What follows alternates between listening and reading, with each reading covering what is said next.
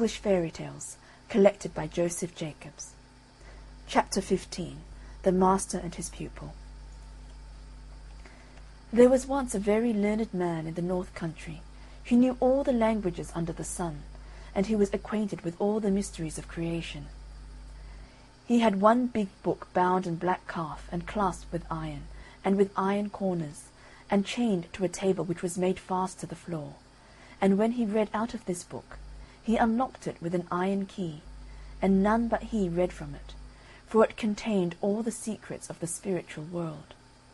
It told how many angels there were in heaven, and how they marched in their ranks, and sang in their choirs, and what were their several functions, and what was the name of each great angel of might. And it told of the demons, how many of them there were, and what were their several powers, and their labours, and their names, and how they might be summoned, and how tasks might be imposed on them, and how they might be chained to be as slaves to man.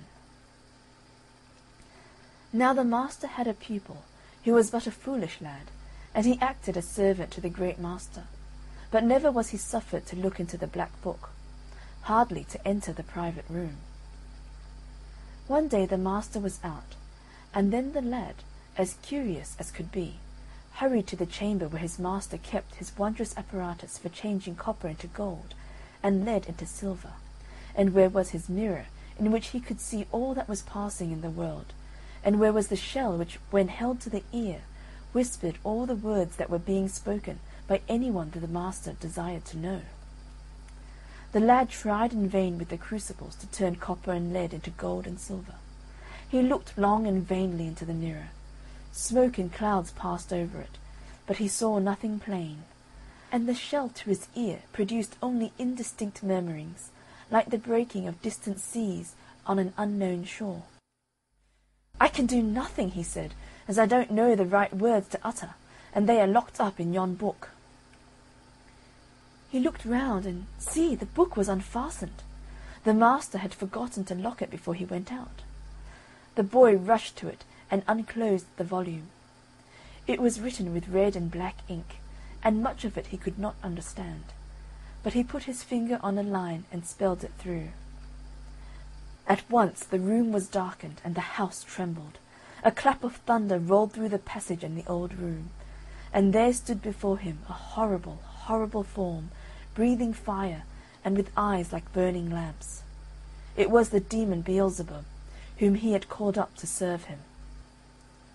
"Set me a task," said he, with a voice like the roaring of an iron furnace.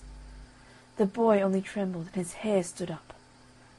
"Set me a task, or I shall strangle thee." But the lad could not speak.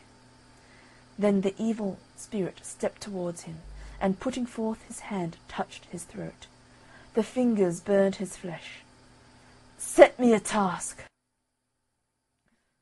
"Water yon flower," cried the boy in despair, pointing to a geranium which stood in a pot on the floor.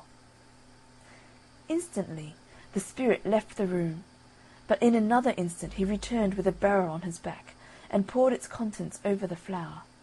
And again he went and came, and poured more and more water, till the floor of the room was ankle deep.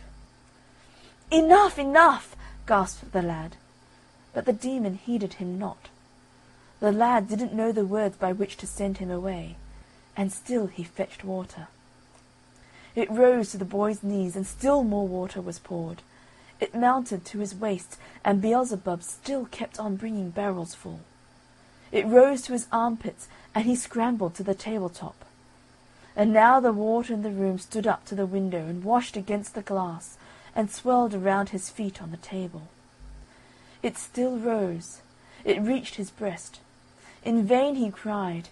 The evil spirit would not be dismissed, and to this day he would have been pouring water, and would have drowned all Yorkshire. But the master remembered on his journey that he had not locked his book, and therefore returned, and at the moment when the water was bubbling about the pupil's chin, rushed into the room and spoke the words which cast Beelzebub back into his fiery home. End of chapter 15. The Master and His Pupil.